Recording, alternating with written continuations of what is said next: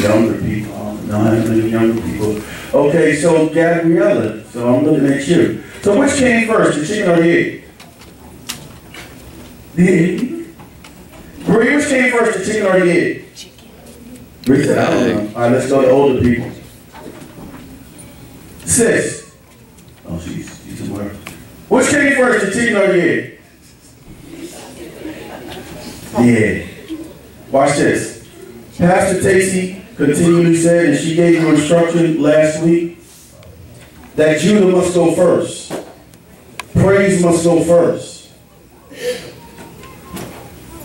But you can't just have praise.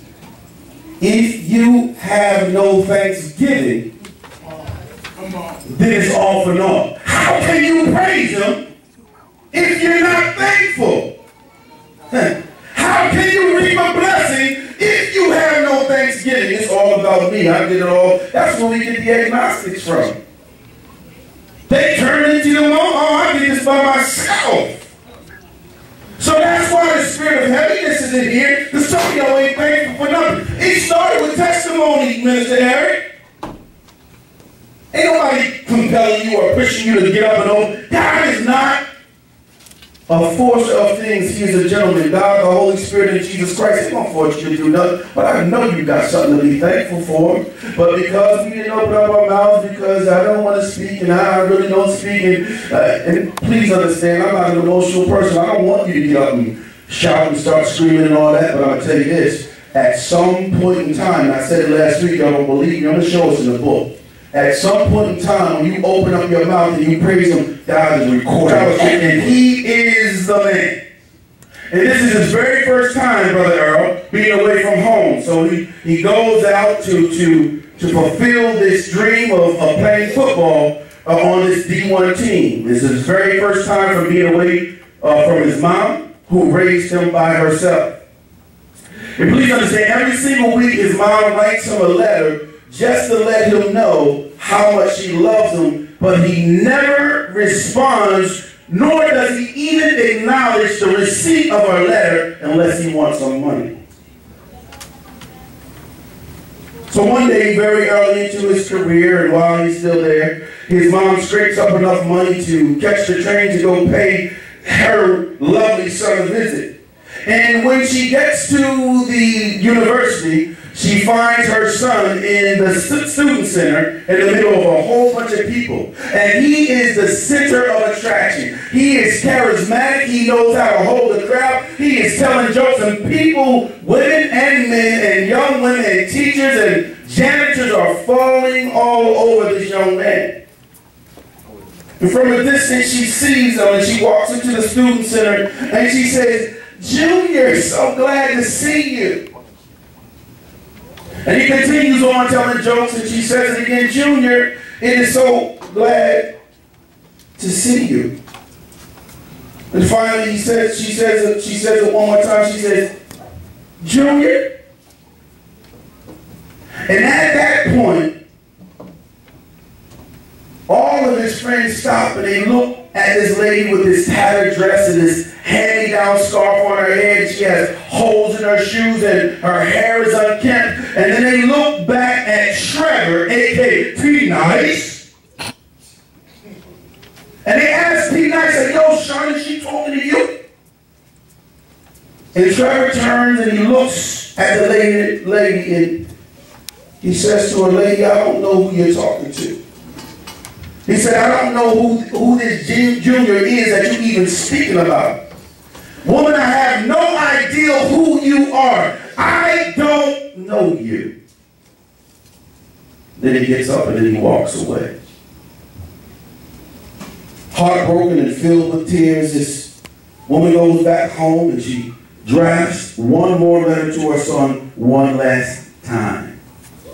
And as she writes this letter, this is what the letter says: "To my son, I hope you know how much I love you.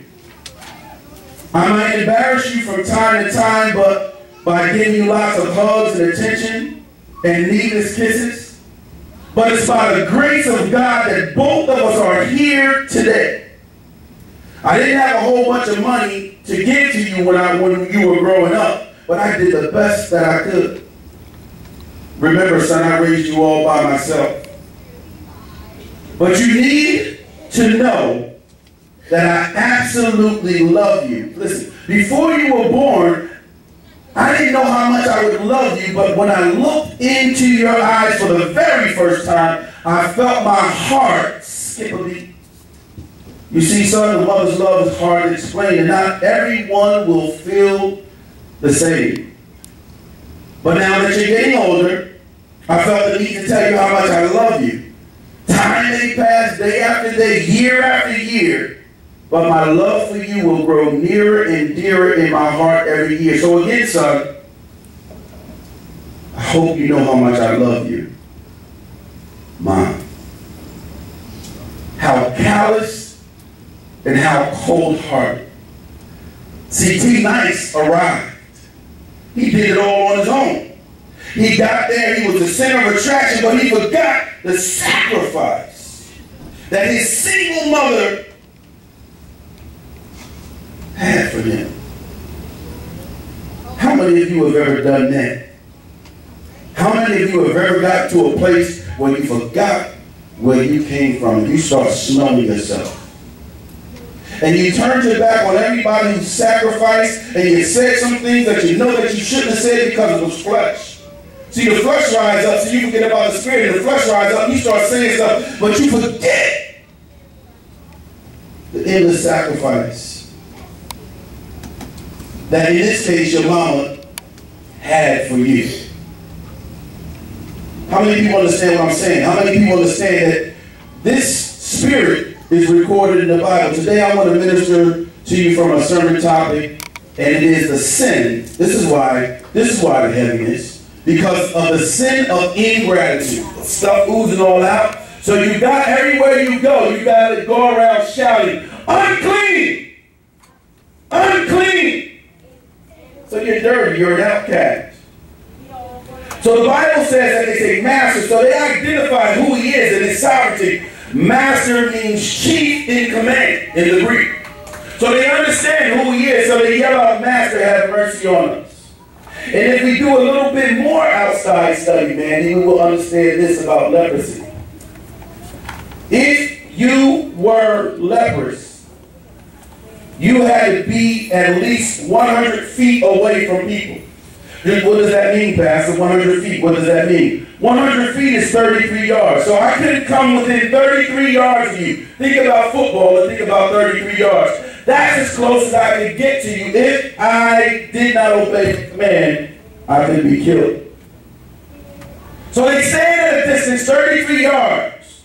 And that's like from here even out into the parking lot. And they, Jesus, Master, have mercy on us. Now here's a sermon all in itself for you. Jesus didn't have to answer them. But they got his attention. And when they got his attention, please listen to me. Jesus didn't hesitate. Jesus didn't overthink this thing. He answered them immediately. He said, go. Show yourself to the priest. Christ's command to show themselves to the priest was in direct line with the law. See, here again, we always say that Christ didn't come to abolish the law, but he came to fulfill the law. He was not over and above the law. He went with accordance to the law. Please understand that Jesus honored the law here. And you say, what law? What are you talking about? Well, in Leviticus chapter 14, verses 132, it's a great big long line of rules about being lepers. And it tells you that if you were lepers, you had to be brought before the priest, who then would determine whether you were clean or unclean. But there's more, there's more, there's more, there's more. In order to be able to re-enter society, that it was only the priest. Jesus couldn't do it. It was only the priest that could determine whether or not you were clean or unclean. But Jesus' main command was so much more important than what it appeared. It was intended to test and thereby strengthen The leper's faith. What test, what thing has Jesus told you and you failed the test? The sin of ingratitude will destroy you every single time. Watch this. Let's look a little bit closer. Let's look a little bit closer and see how Jesus responds. And y'all need to hear this. When Jesus responded, he said, go show yourself to the priest. He didn't give a promise that he would heal him. But he asked him to walk in obedience. And it is in the obedience that there is the implication of healing. So you want somebody to say, oh, you healed. You want somebody to change your situation, but it is in your obedience is the implication of the thing that you're looking for. Oh, it's quiet here, Pastor. They're looking at me crazy, but I know it's good. Jesus didn't utter any outward words of sympathy. He didn't have a dialogue with them. He didn't talk to them. He gave them one simple command, one simple instruction. Let me make this plain to you. That's like you saying, man, if I could just get this chance meeting with Bishop T.D. Jakes, man, every time he speak, man, I'll be watching him on television. When he speak, I know he's talking to me, because I can feel it.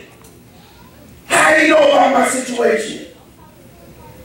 But boy, if I can sit down, if I can talk to Bishop Jakes, oh my gosh, I know he's going to sit there, he's going to give me some of the pearls of wisdom. I can't wait. Oh God, please let me allow to have this encounter with him. So you're looking for that warm and fuzzy feeling. You're looking for that, but you know, I know it's been rough and I can see everything that happened to you. But you get it. And you have an opportunity to sit down with Bishop. And Bishop looks at you and he says, go. Be humble. And get up and leave. You know, that's it. See, the thing is, and what I want you to understand is you're not always going to get that warm and fuzzy. People ain't going to always sit around and crowd you and play with you. Because the instruction is so much more important than the encounter that you're desiring. Oh my God. I say like this. I don't even know what I say, James. The instruction is so much more than the thing that you're looking for. I'm telling you, I don't know. God is speaking. I'm just saying what he said. And so the thing is this. Hear me. Hear me, this is the problem. This is what we do in the world. This is what we do here. Well, you know what? Pastor sat down and you know how they always talk about Minister Eric and how many times he's been in their office and now that's why they love him. But they don't sit down and talk to me, so what? God may have not told me to sit down and talk to you. For the time and season that he was in, that's what he needed. For the time and the season that he was in, because we were obedient to God and he was obedient to the word, look at what he's doing now. So how dare you judge? Well, you know, it ain't no cookie cutter ministry.